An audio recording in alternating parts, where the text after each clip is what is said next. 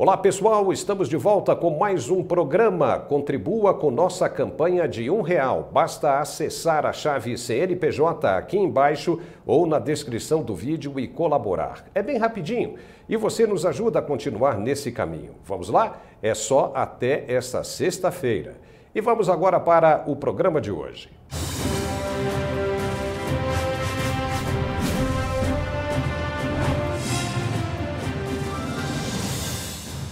Começou a tão esperada CPMI dos atos do dia 8 de janeiro. Muita gente foi presa e algumas pessoas até injustamente apenas por estarem acampadas em frente ao quartel-general do Exército no dia seguinte aos atos criminosos.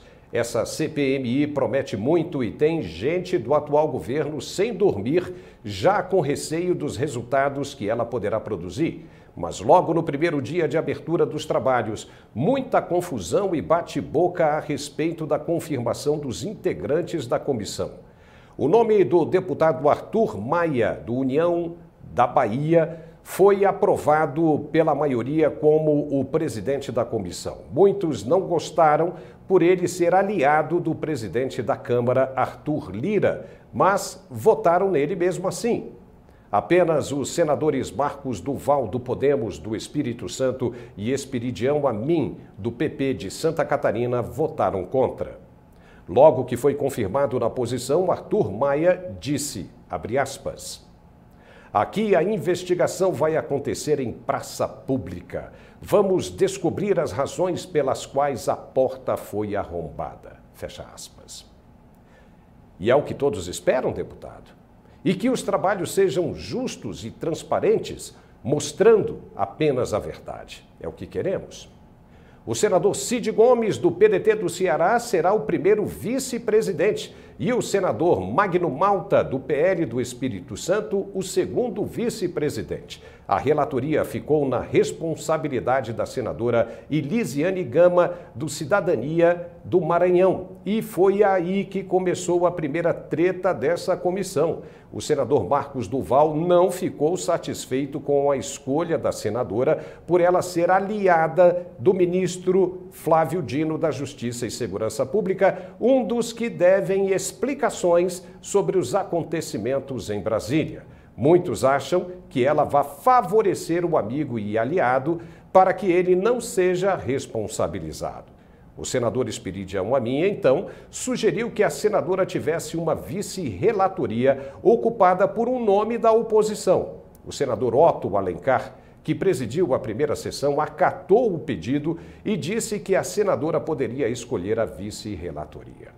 Além de sugerir que ela traga um plano de trabalho consistente, o presidente da CPMI também sugeriu que as reuniões aconteçam uma vez por semana, sendo todas as quintas-feiras, às 9 horas. E para falar mais sobre esse dia importante para a democracia brasileira, nós vamos conversar agora com o segundo vice-presidente da comissão, o senador Magno Malta. Olá, senador, muito obrigado por ter aceito o nosso convite para participar do programa de hoje.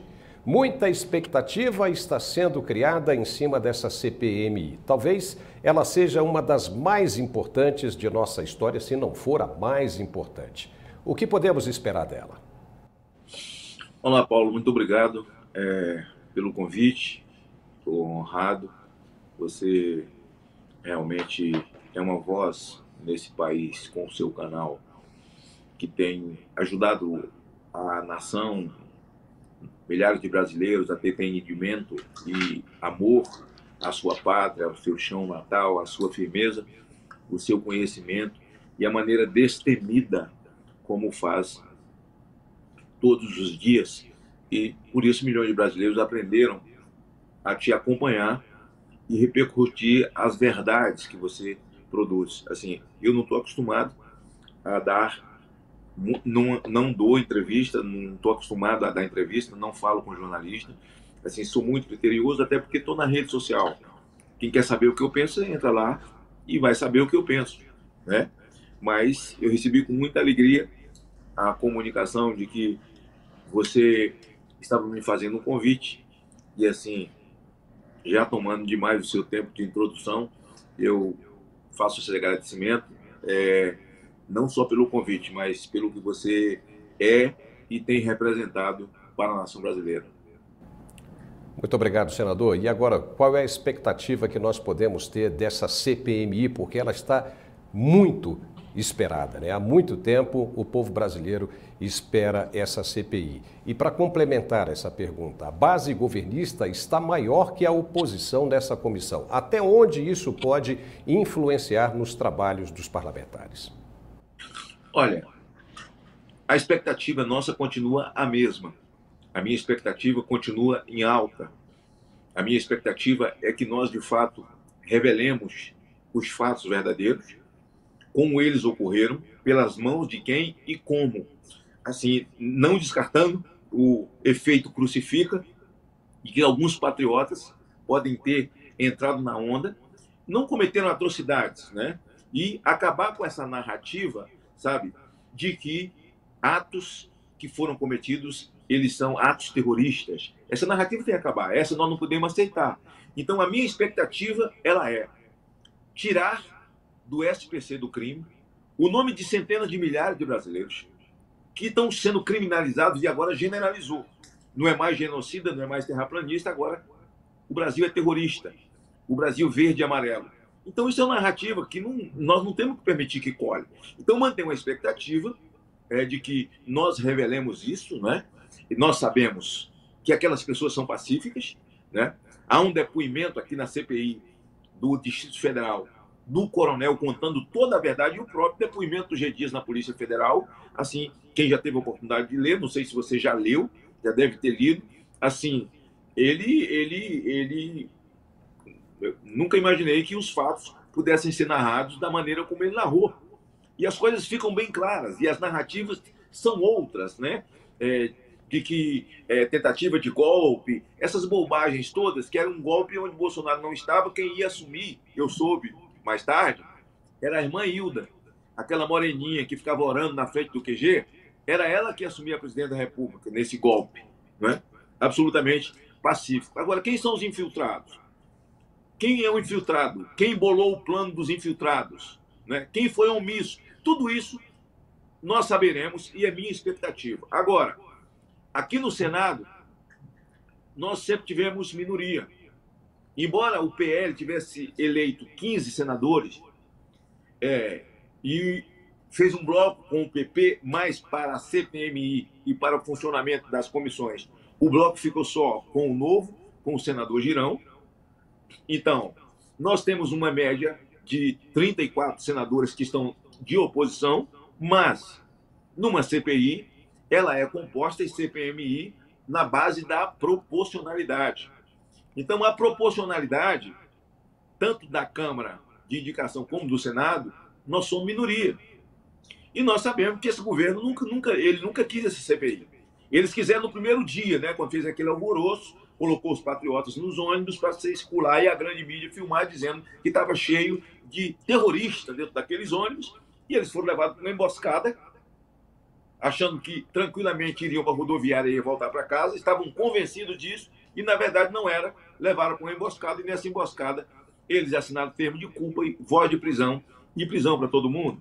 Então nós queremos limpar o nome dessa gente, dos que já saíram, queremos tirar os que ainda lá estão, e que essa pecha não vai colar, porque nós não vamos permitir. Tem que ser o nosso grande objetivo. Se o indivíduo subiu e defecou em cima da mesa do ministro Alexandre de Moraes, ele tem que pagar.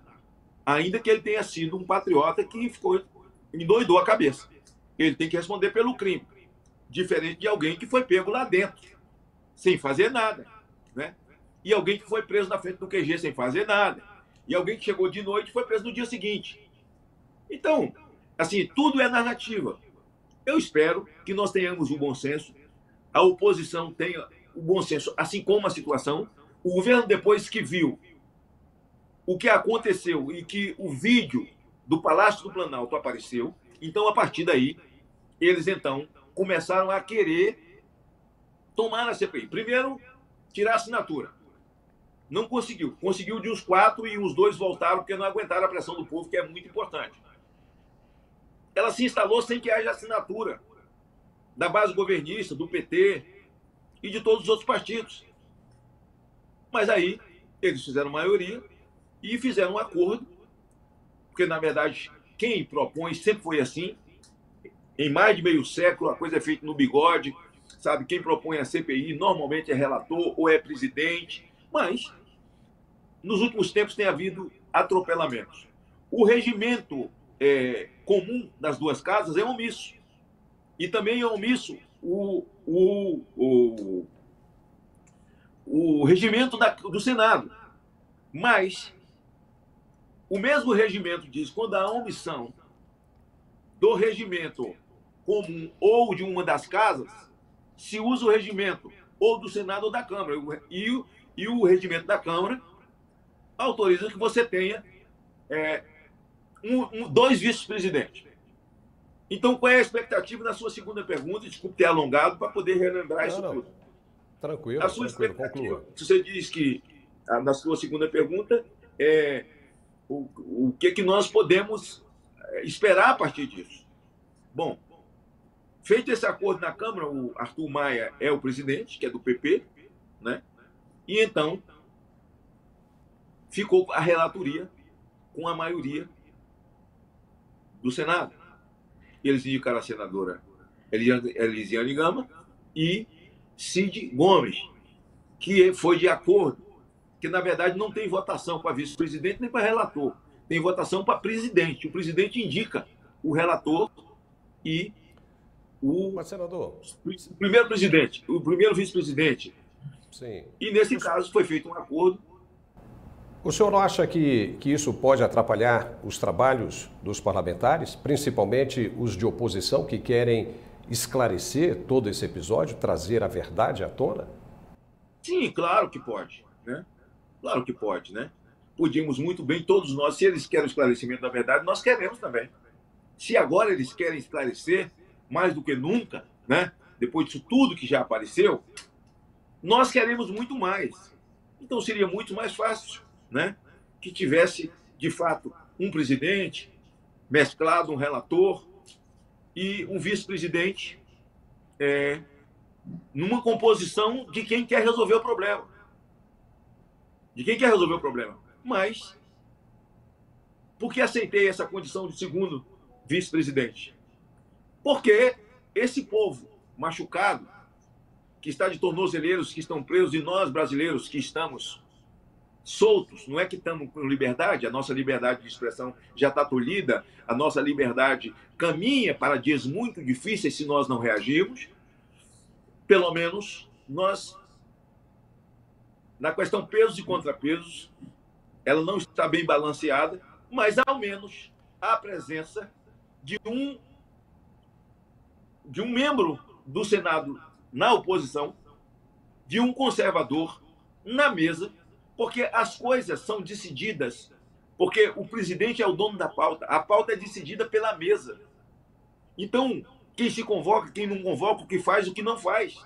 Então, esses milhares de brasileiros estarão sendo representados, eu espero, na pessoa do presidente, que ele haja com isenção, como juiz, de fato, porque uma CPI tem poder de justiça e poder de polícia, que ele seja juiz, de fato, tenha isenção, e eu estarei ali participando dessa discussão de pauta e de encaminhamentos.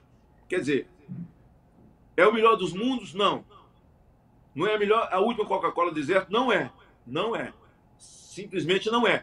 Mas nós não ficamos sem essa representatividade. Será mais difícil? Muito mais difícil. Mas nós temos disposição, temos energia, eu tenho respeito e relacionamento com as pessoas e certamente esse respeito, esse relacionamento com a senadora Elisiane, com o presidente Arthur Maia e com o vice-presidente Cid Gomes, certamente eu vou, de forma muito correta, decente, mantendo os meus princípios, os meus valores, a defesa do que acredito e dos meus irmãos, de fato, me comportar como representante deles na mesa para que nós tenhamos, ao final dessa CPI, uma resposta para o povo brasileiro. Senador, o Estado do Espírito Santo está muito bem representado, eu quero que o senhor saiba disso. pelo senhor e pelo senador Marcos Duval. O senhor tem sido realmente uma pedra no sapato das pessoas que não querem essa CPI e a sua presença, como a do senador Marcos Duval, é muito importante para que vocês possam ajudar a elucidar esse caso tão conturbado que deixou muita gente, até mesmo gente inocente, o que será provado nessa CPI, esperamos, encarceradas. Nós sabemos que o senhor tem frequentado, tem visitado com frequência alguns desses presos, que ainda permanecem aí detidos na penitenciária da Papuda, em Brasília, e daqui a pouco nós vamos falar um pouco mais sobre isso. Mas falando do aspecto técnico, uma vez concluídos os trabalhos, qual será o próximo procedimento? Concluídos os trabalhos, o relatório é lido. Significa que a relatora só tem o voto dela, porque o relatório dela precisa ser votado. Você pode fazer um voto em separado, certo? E certamente a oposição assim vai se posicionar, Mas com a experiência, e eu tenho experiência de convivência com a senadora Elisiane Gama, porque ela foi relatora da CPI, presidente da pedofilia lá no Maranhão enquanto deputada estadual, e eu a incentivei a abrir a CPI, fui com a CPI nacional para lá, passamos 3 dias lá, então ela tem experiência de CPI, eu tenho respeito, tenho grande experiência com CPI, e certamente eu espero que o relatório seja um próprio retrato de justiça, que o relatório não tenha qualquer mácula de injustiça, que os fatos sejam revelados, quem é devedor vai pagar e quem não deve tem que ter o seu nome limpo e inocentado. Encaminha-se esse relatório ao Ministério Público, ao Procurador-Geral, encaminha-se para todos os tribunais, o Supremo Tribunal Federal receberá uma cópia também, Até porque uma CPI, uma Cpmi, pelo seu caráter nacional, o seu relatório deve ser distribuído a todas as casas de autoridade de justiça para os devidos processos legais, porque uma CPI do parlamento é só um processo investigativo parlamentar, E o cara que depõe numa CPI ele tem 2 possibilidades de ser preso: mentir a CPI ou desacato, que também é um crime afiançável, que o cara sai com R$300 e ele já foi embora de fiança, e nós não queremos nada disso. O que nós queremos é quem for convocado para depor, que lide com a verdade. E aí, tecnicamente, encerrou, vai para o Ministério Público Federal. Ok, senador. Agora eu vou um pouquinho mais a fundo nessa questão. Se o resultado for pela responsabilização de membros do atual governo ou da mais alta corte do judiciário, e o senador Rodrigo Pacheco, por exemplo, resolver engavetar o resultado, porque ele já disse inúmeras vezes que não colocaria para votação o impeachment de ministro do Supremo Tribunal Federal. Qual será o procedimento dos senadores e deputados desta CPMI? Nós temos que alimentar a verdade em nós de que não será esse o comportamento, o procedimento do presidente do Senado. O Senado é uma casa alta e que na balança de pesos e medidas, na Constituição, 3 poderes harmônicos entre si, o Senado é quem pode, de fato, lidar com os excessos e abusos do Supremo Tribunal Federal. O Brasil tem reclamado muito, nós temos direcionado muito as nossas críticas ao ativismo judicial, mas nós, na verdade, temos que entender que agora nós temos o povo e nós temos que cobrar do Senado. O Senado não cumpre o seu papel. O Senado da República é um omisso. O Senado da República hoje é como se fosse a casa dos calados. O presidente do Senado, o presidente Pacheco, ele precisa fazer cumprir a Constituição. E nós esperamos que uma barbaridade dessa natureza não vai acontecer. O relatório é enviado para o Supremo Tribunal Federal. E depois do Supremo Tribunal Federal, nós não temos mais nada, nós só temos Deus. Nós temos que acreditar em que a Suprema Corte com base nas investigações do parlamento e das investigações que eles têm, porque nenhum indivíduo no ordenamento jurídico, porque se o ordenamento jurídico nacional tivesse em vigor, certamente não estaria acontecendo o que está acontecendo ou o que já aconteceu. Nenhum cidadão pode passar mais de 81 dias preso sem que tenha lhe dado as causas da sua prisão ou o trânsito em julgado. Mas isso não aconteceu em nenhum dos casos. Veja o caso do Anderson Torres, o último aqui, o ex-ministro da Justiça, ex-ministro secretário de Segurança, que nada tinha a ver com o problema, quer dizer, e de repente não está no país e é responsabilizado. Vamos supor que ele tivesse realmente toda a responsabilidade, que a omissão fosse dele. E ele deu ordem para as polícias se desmobilizarem, deu ordem para que a cavalaria, o regimento da tropa policial que fica a serviço dos poderes fosse desmobilizada, a ordem viesse dele. Mas, mesmo assim, o ordenamento jurídico diz que se você tem 81 dias para fazer isso, se você não o fez, você é obrigado a soltar. É só dar aos patriotas os mesmos privilégios que estão na lei que traficante desfruta. Traficante desfruta. Corrupto desfruta. Né?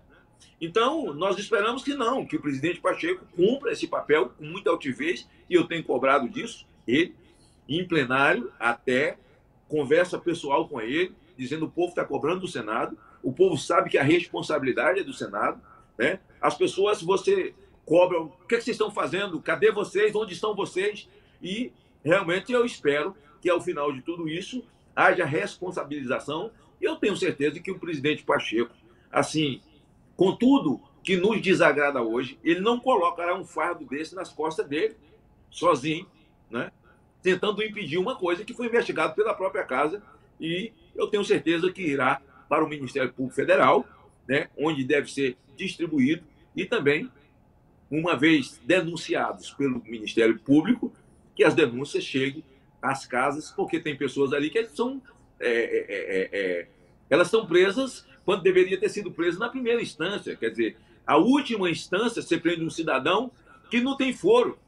O foro de um cidadão sem qualquer tipo de atividade política que lhe ampara no artigo 53, até um vereador, se o indivíduo não tem nada disso, o foro dele é a primeira instância, não é o Supremo Tribunal Federal. Então, nós esperamos que haja essa distribuição e que haja esse respeito ao final de tudo isso, e eu tenho muita esperança, mesmo lidando com a maioria na mesa, que seja da base do governo. Eu quero dar o voto de confiança, o crédito de que nós lidaremos bem com essa questão, a vontade deles de revelar a verdade, que não seja maior do que a nossa.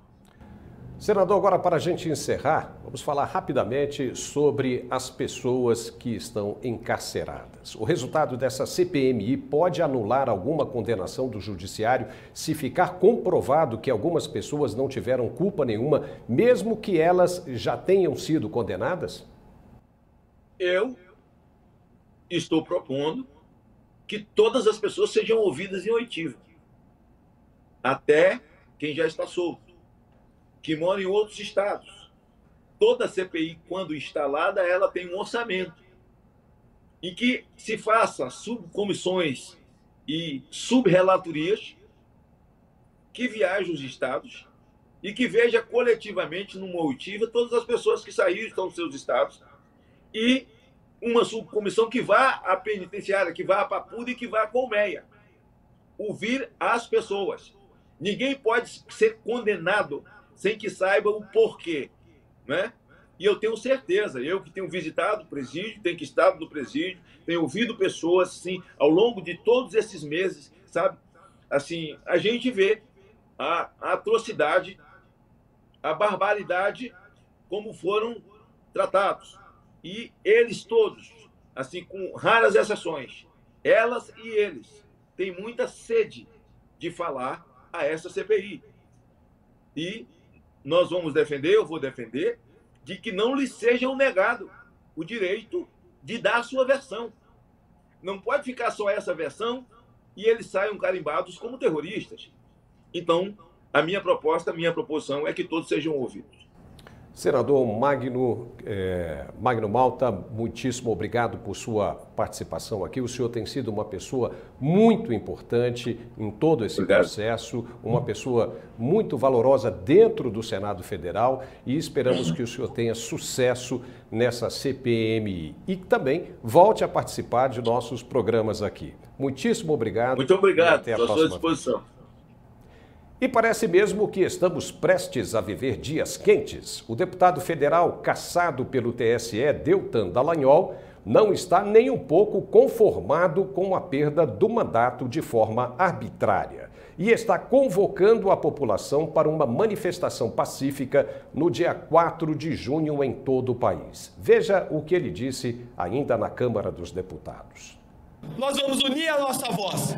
Nós temos parlamentares de diferentes partidos, diferentes visões ideológicas. E nós estamos, pela primeira vez, num imenso grupo de oposição unido, representando os brasileiros contra a injustiça, contra a opressão, contra o arbítrio, contra os abusos do poder. Nós vamos lutar. E nós vamos ecoar a nossa voz, junto com os milhares de brasileiros que não desistiram do país. Nós vamos dizer que nós lutaremos pelo país, porque lutar pelo país é lutar por quem nós mais amamos na face da terra. E nós jamais desistiremos deles. E nós jamais desistimos deles. E nós jamais desistiremos deles. Nós vamos honrar a confiança do brasileiro, que diz que o brasileiro é aquele que não desiste nunca.